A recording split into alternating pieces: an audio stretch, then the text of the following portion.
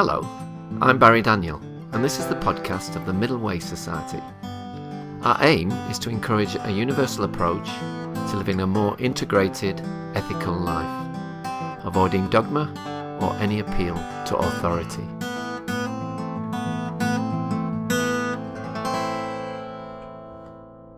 Our guest today is Jamie Holmes, a former research coordinator at Harvard University in the Department of Economics and a future Tense Fellow at New America.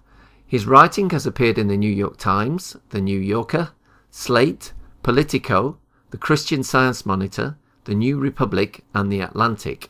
And he's here to talk to us today about his new book, Nonsense, The Power of Not Knowing. Hello, Jamie. Welcome to the Middle Way Society podcast. Thank you so much, Barry. Thanks for having me. Okay, well, could you begin, Jamie, by telling us a bit about your background and what was it that prompted you to write the book? Sure. Well, professionally, I used to work at Harvard as a research coordinator in the Department of Economics. So I was interested in science, and I was helping run and manage randomized control trials.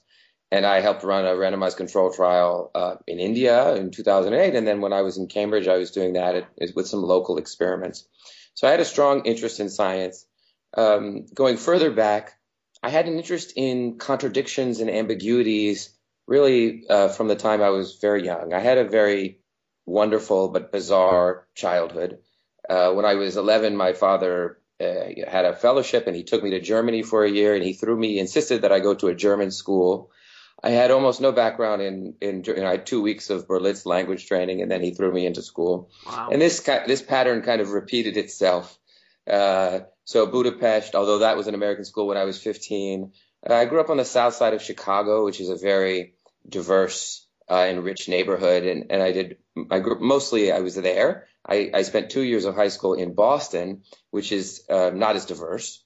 So I've always been, and then I went to the Peace Corps after college, and I was in Romania for a year and a half. So I've always really been interested in what happens when, a certain worldview or set of expectations collides with an environment which is very different and challenges that worldview and makes you think of categories in a new way. So that was always something I thought about a lot and was very personal to me. And then I came upon the work where I had been researching the work of psychologist Roy Baumeister. He was writing about willpower. That led me to this fantastic book by the social psychologist R.E.A. Kruglansky called The Psychology of Closed-Mindedness. And I found that there was this whole rich line of research in the top journals, highly respected, which was kind of in line with my interest and had not really been popularized. So I think it was the combination of my interest and then sort of serendipitously discovering this research, Kruglansky's research on the need for closure. Yeah, well, it's definitely a book that you've intrigued me to read too. So I think that's soon going to be a book that I'll be reading, Jamie. Anyway, it's a great book. You say the mind state caused by ambiguity is uncertainty, and it's an emotional amplifier in that it makes anxiety more agonizing, but pleasure also more enjoyable. So do we sort of tend to go one way or the other when we get confused, either closing down or opening up? Absolutely. I would phrase it just a slightly different. I would say we tend to go one way or another when we feel uncertain, causing us to close down or open up. So uncertainty is polarizing the emotion of whatever it is that we're encountering. So there are many contexts in which uncertainty is pleasurable, and we can list them. They are music, modern art. We could say crossword puzzles. We could say detective stories, sports, tourism.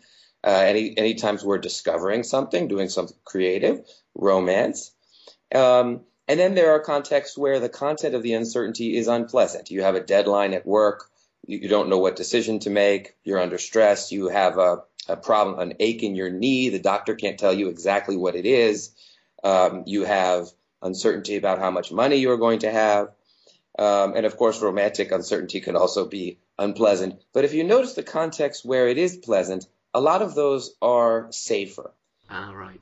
Yeah. And so it's almost as if many of our deepest pleasures come from safe simulations of uncertainty. So like doing a jigsaw, for example. Doing a jigsaw, you're safe. There's no threat there.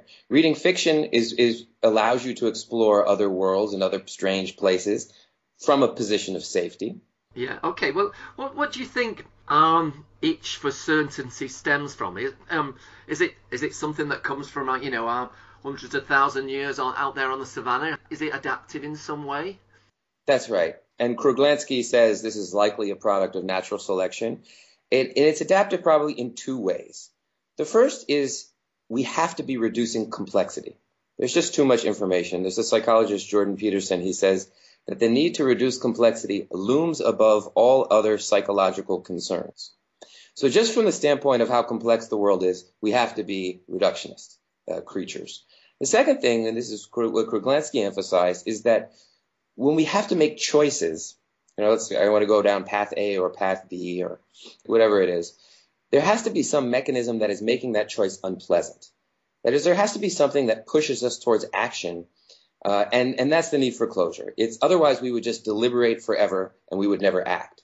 So if you're in Africa and there's a big cat rushing towards you, you're not going to be sat there thinking, is this a leopard or a lion? That's right. You better act in that circumstance. It wouldn't be adaptive if there wasn't some mechanism to shut off our ability to debate and weigh options. However, in our modern world, this need for closure often gets us into lots of fixes, doesn't it?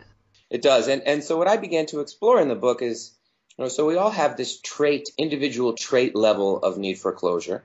And if you take the scale that's on my website, that will give you your sort of your baseline level.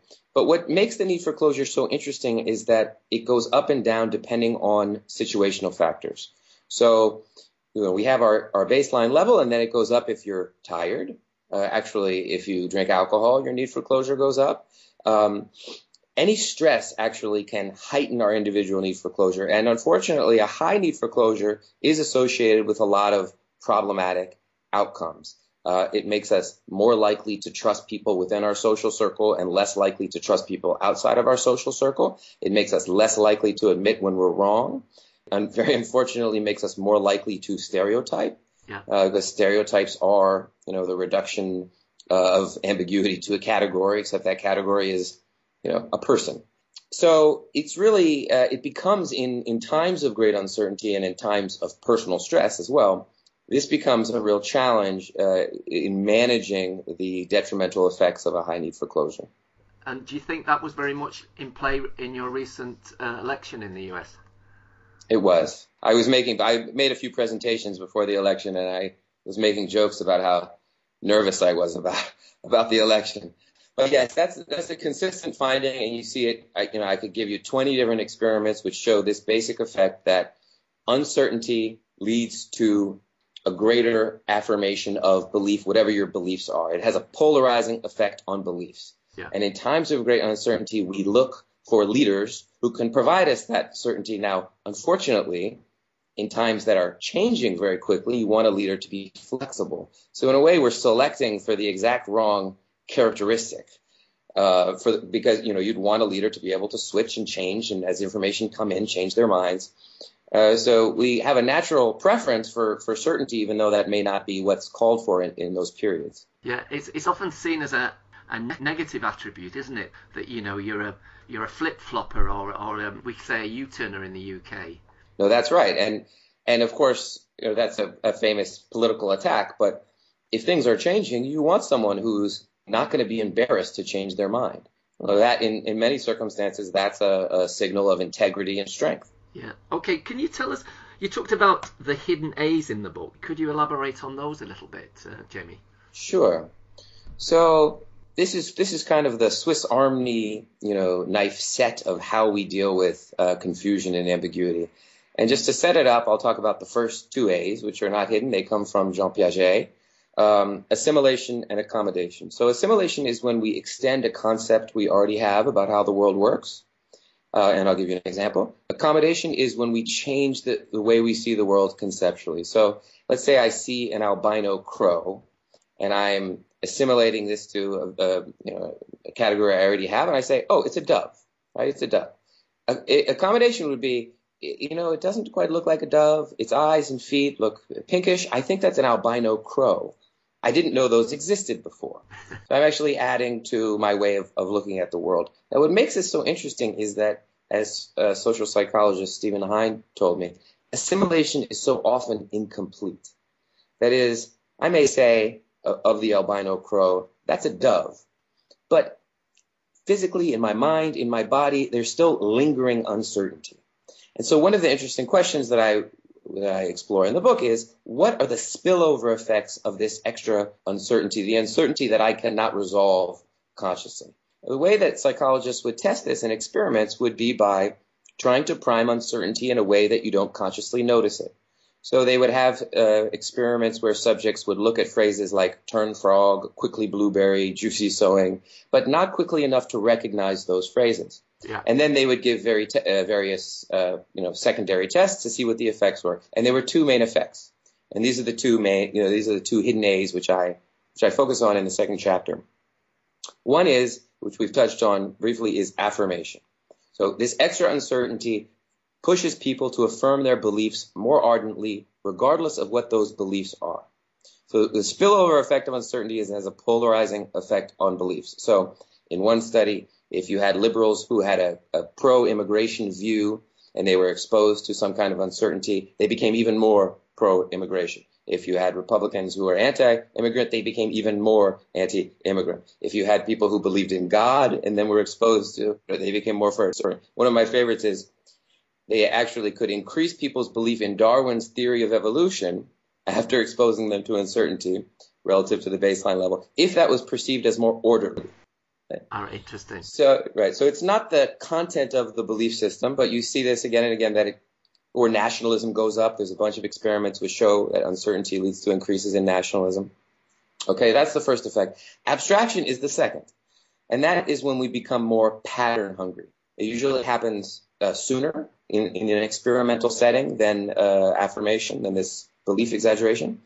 And so in the experiments, what they would do is they would expose someone to some form of uncertainty and, let's say, show them letter strings. And if you felt uncertain, you would recognize more patterns in the letter strings.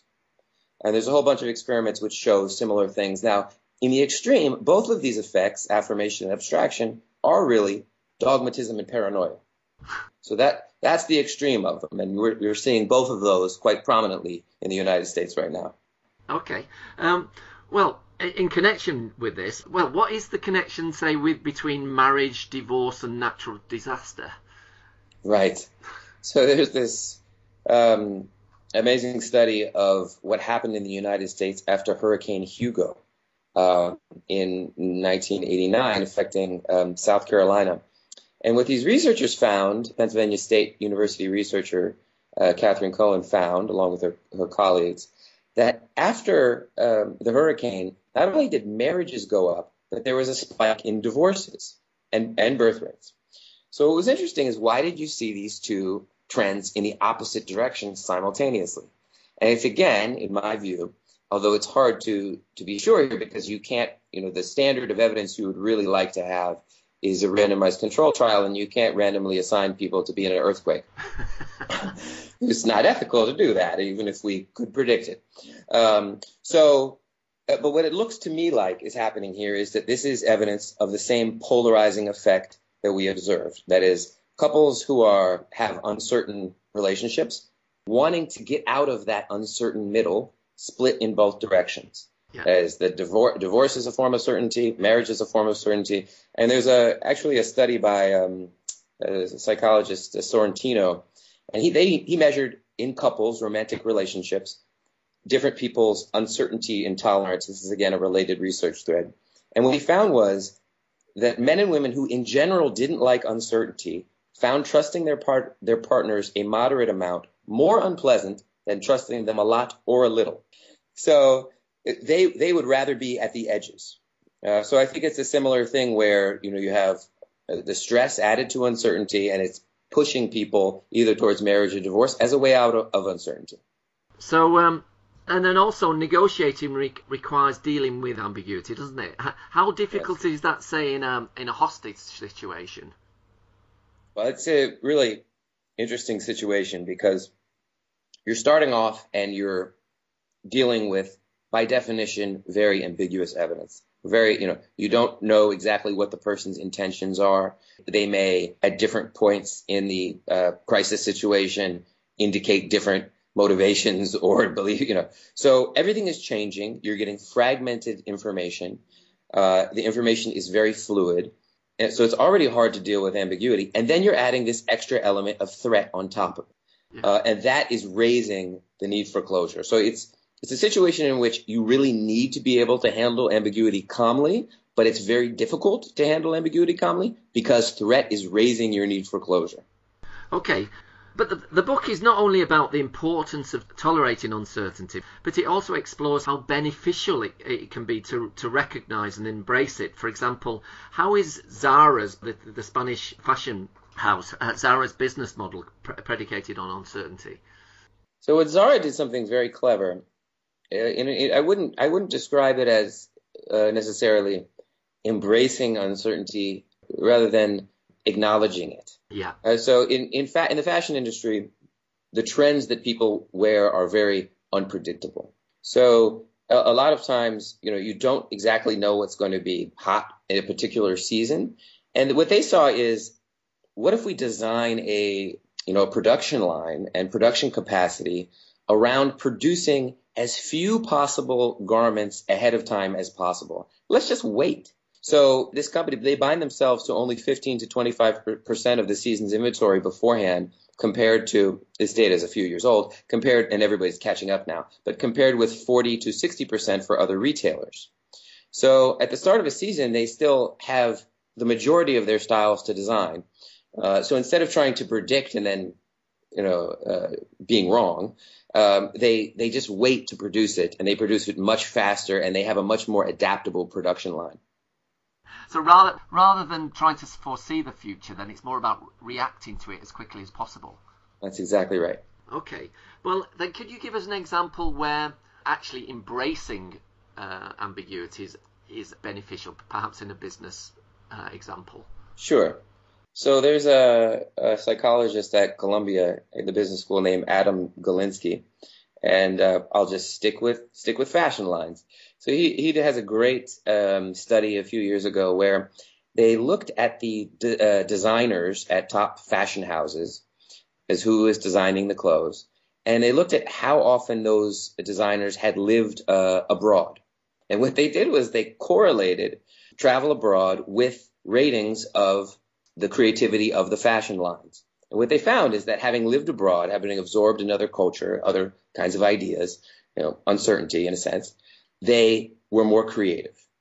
Now, what was really interesting about this study was that Galinsky found a sort of sweet spot for the creativity of these fashion lines. And he described it under the term of cultural distance. That is, if the cultural distance between where the designers came from originally, where they grew up, and where they were living was too small, you didn't get a creativity effect. That makes sense because you're not getting ideas that are diverse enough. But if it was too far away, then you didn't get the effect either because there was no incentive to internalize that. That is, if I went to Afghanistan, I would probably just, drink Coca-Cola and stay in my hotel or something. So if it's too far away, you don't you're not assimilating yourself into the culture and you don't see these creativity effects. But that's, travel abroad, actually reading fiction. These are instances in which you can cultivate uncertainty and they have these effects on creativity.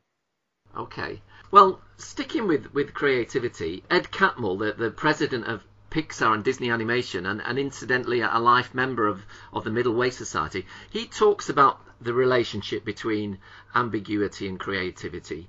Could you expand on what he says a little bit about that? Sure. Well, what I really loved about his book, and when I make reference to it, is he talks about the importance of seeking out the hidden, quote unquote, and he uses the metaphor of a door behind which is everything that we cannot know. And in his definition, to foster a creative culture, we have to be constantly trying to find ways to engage with this and grapple with these things that are behind these doors. And oftentimes what is blocking us from these discoveries are our preconceptions.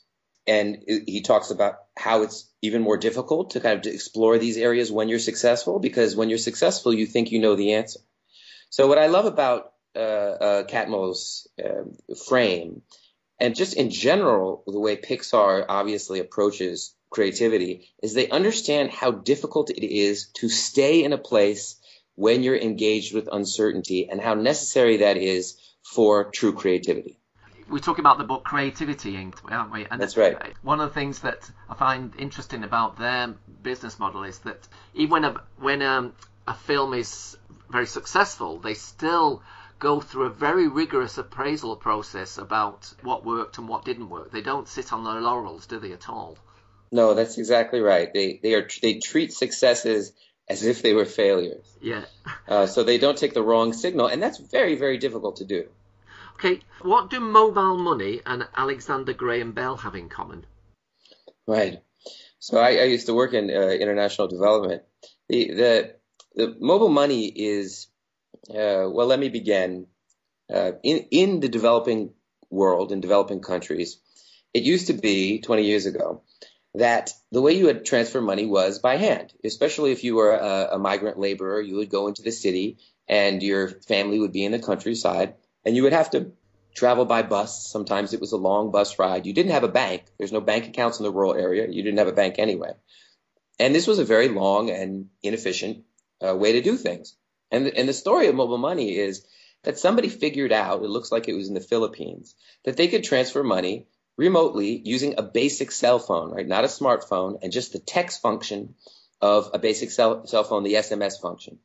And what they figured out is you could buy an airtime card. These are places where oftentimes you don't have a monthly plan, but you instead have a phone, and you buy a card at the local soda shack, and you scratch off the number, and there's a code, and you text that code to your mobile provider, and that will give you airtime minutes. So you'll purchase 20 minutes of airtime talking time, and that's how you would reload the minutes on your phone. So somebody figured out that you could take these cards, scratch off the number, and actually, instead of uploading the minutes to your phone, text that number to your loved one in the countryside. Yeah. Your loved one could then take this code, you're not uploading it, and sell that code, that unused code, to the local vendor who's selling the cards anyway, minus a small commission, right? So whatever, 10%, and then you give me the cash for whatever the value of that airtime card was. So this became a underground market way of transferring money. And it was such a brilliant solution, and it hinged on seeing a new use for the SMS function. The SMS function is not just a text function to chat, but the SMS function for a mobile phone can be used to transfer money. It's a wire transfer device, and in fact, the airtime card isn't an airtime card, it's virtual currency.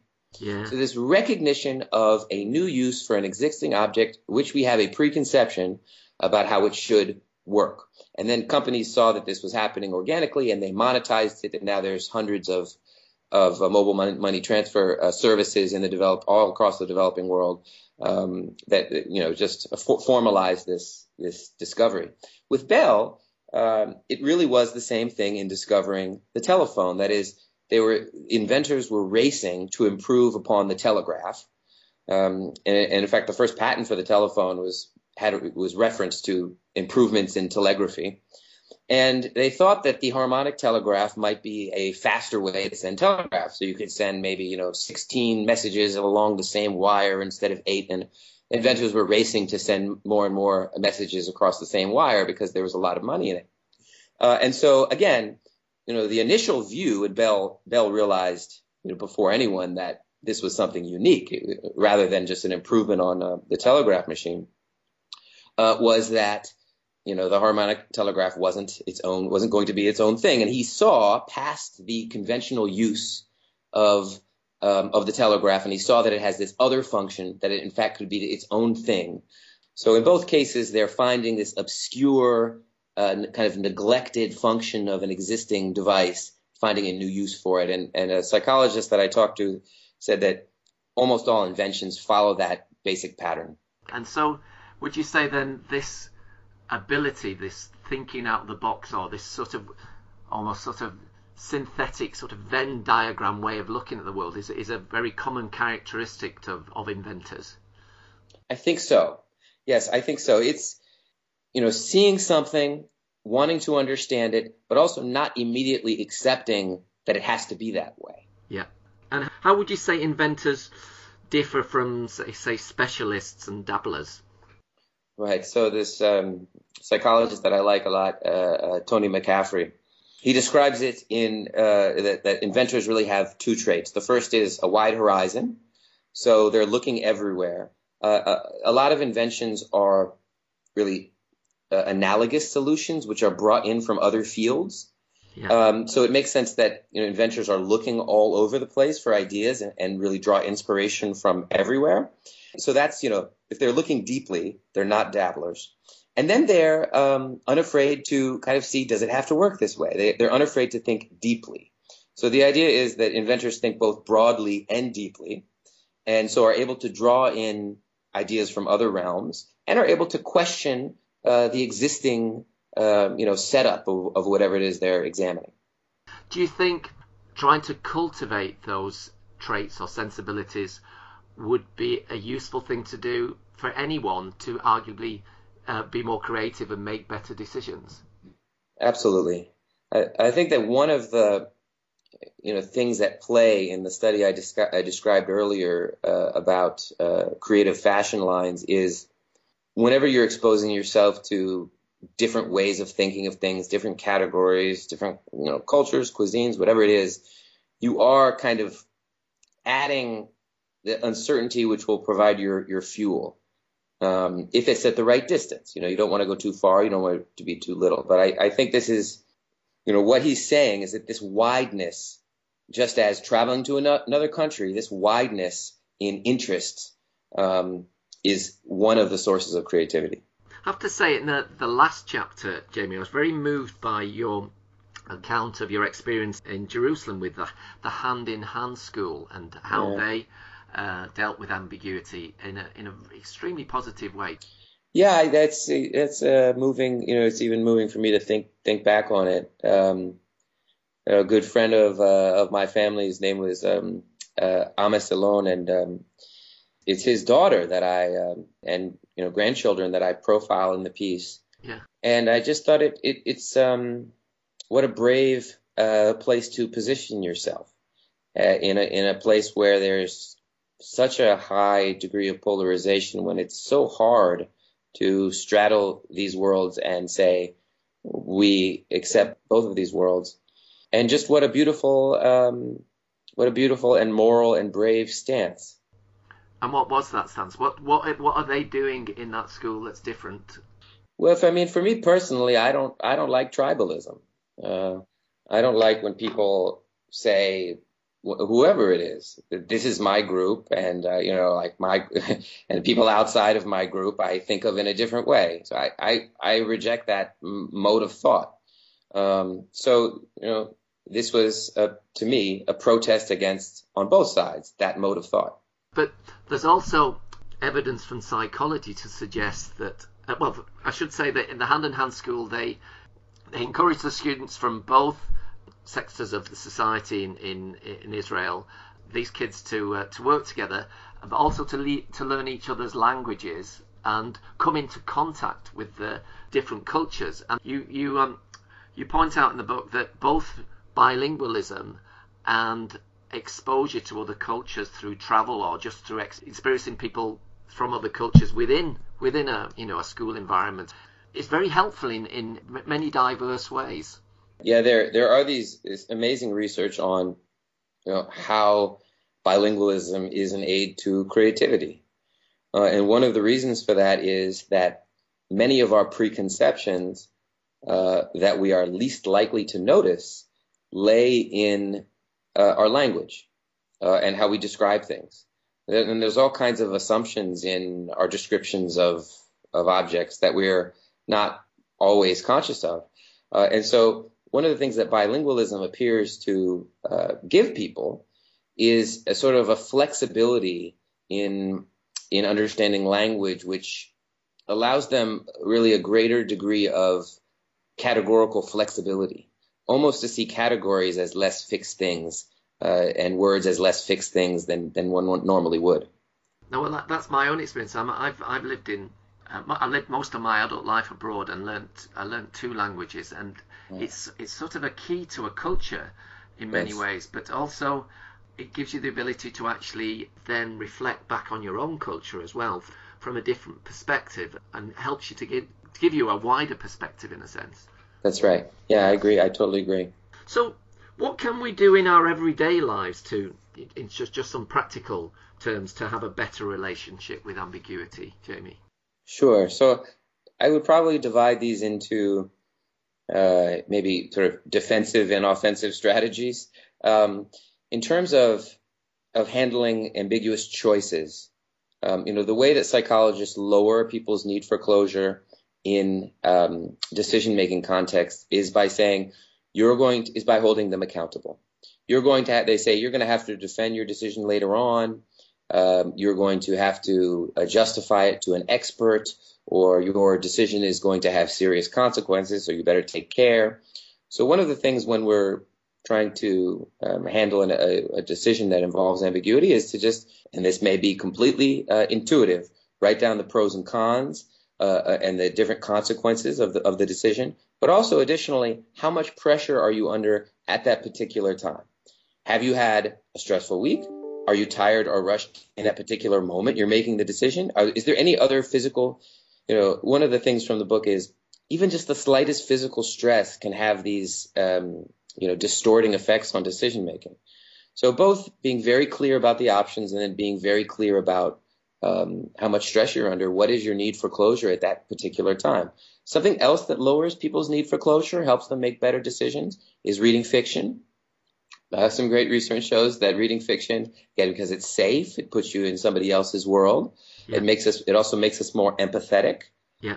So fiction versus nonfiction, and this was particularly true for people who are habitual readers of fiction. Multicultural experiences. There's an amazing set of studies that show just having people remember a time they've lived abroad, or friends they've met in different cultures, or different music they listened to, or different culinary experience, different kinds of food they had, also lower their need for closure. And amazingly, those same kinds of interventions led to less stereotyping. So better decisions, less stereotyping, more creativity, all good things. Right. Okay. You do get the feeling in some ways in modern life that, I'm just thinking of recent elections in the States and Brexit, and that the polarizing political situation in Europe in many ways as well, that we're perhaps more prone to thinking in absolutes. I suppose one reason I'm asking this is, in education, how well are we actually preparing students to deal with uncertainty? Yeah, it's a difficult question to answer, but the teachers I've spoke to and the literature I've read suggests that we're not doing nearly enough. There are some realms, some topics, some fields in which you would much more naturally teach students to handle uncertainty, and they're all realms of creativity, related to creativity. So you can imagine that a creative writing teacher or a film teacher is going to use assignments that really force students to engage with uncertainty, unfamiliar positions, so forth and so on. But there are other realms in which it's just as important, and the teachers are not doing enough. So some of the techniques that teachers I spoke to used are having students argue on behalf of unfamiliar positions, helping students fail, giving them tasks intentionally that they'll fail at. Another technique is helping students get used to confusion. Yeah. There's a Harvard professor, and he says, I want my students to treat confusion as a signal that it's, they should pay more attention, not as a threat. So a lot of this is, going back to the beginning of our discussion. When can uncertainty be pleasant? Well, it can be pleasant when it's not threatening. So teachers can do a lot to help confusion not be some kind of a social stigma or threat. And, one of the interesting things is, a psychologist told me, confusion is actually very similar psychologically to interest. And the psychology of interest looks very similar to the psychology of confusion, except for one is opening up, the other is closing. And what appears to be the differentiatory is when people feel threatened. Sure. Yeah. Recently, Jamie, I interviewed a very interesting guy called Dan Kahan, who's done this fascinating research on closure to an extent. And he was saying that intelligence or education is not necessarily a factor in people actually making more adequate decisions or being open to uncertainty. What seems to be crucial is curiosity. Yes. That when your ideas are falsified in some way, then you actually find that interesting rather than you feel this dissonance. Now, I asked him whether that is a dispositional thing or something that can be cultivated, and he said both, basically. Right. That's right. No, it's one of the things I find interesting about the need for closure, which the central concept of the book, is it has no relationship to IQ. Yeah. And I've known a lot of, or not a lot of, I've known some really brilliant people, highly intelligent, highly learned, who are not good at dealing with uncertainty. So it's interesting that it does appear to be a completely separate trait. Yeah. Okay, but just coming to the end now, Jamie, the middle way, as we understand it, is the idea that we make better judgments by avoiding fixed or dogmatic beliefs about things, whether those are positive or negative. That then throws us back on experience, so we're left in this sort of messy, uncertain middle. But we think it's arguably in the messy, uncertain middle that we actually start to get to grips more adequately with the phenomena that we encounter, whatever they are. Now, how might that relate to what we've been talking about today? I think it's central to everything we've been talking about. I think it's central to pretty much everything in the book. You know, one of the things I emphasize at the end of the book is we are built this way. We have to be built psychologically this way. Our minds have to be consistency machines. It has to be difficult for us to dwell on uncertainty, in order for us to function. So there's no kind of sweet little fairy tale at the end of this where we get to graduate out of a place where we are reducing people to stereotype, whether those stereotypes are positive or negative, right? We don't get out of this. And it really shows you how difficult it is to stay in uncertainty. Now, what we can do is we can replace negative stereotypes with positive stereotypes. And we could argue, are we losing as much information when we have positive stereotypes of people as we are when we have negative? Maybe. I wouldn't see why we wouldn't be. But those are definitely better. We would want those. Yeah. But you don't get out of it. So we want to be in this place, and everything in our biology and psychology is trying to get us out of this place. And it's a constant struggle, but it's a valiant and I think a moral struggle. Yeah.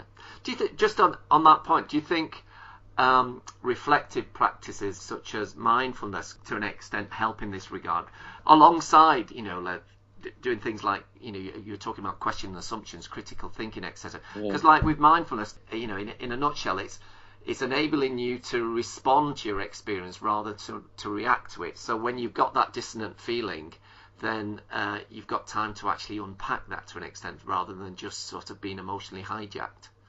Yeah, I haven't tried any mindfulness techniques, but maybe I should. It sounds interesting. Okay. Well, my last question, Jamie. If people wanted to find out more about your work, how would they go about it? Probably the best source is my website, jamieholmesbooks.com. I'm also a future tense fellow at New America Foundation in Washington, D.C. So there's some information about me there on that website as well. Okay, well, it's been great to talk to you today, Jamie. And for any listeners out there, I just thought the book was really a great book, full of insights and very entertaining too. Thank you very much, Barry. It was my pleasure talking to you.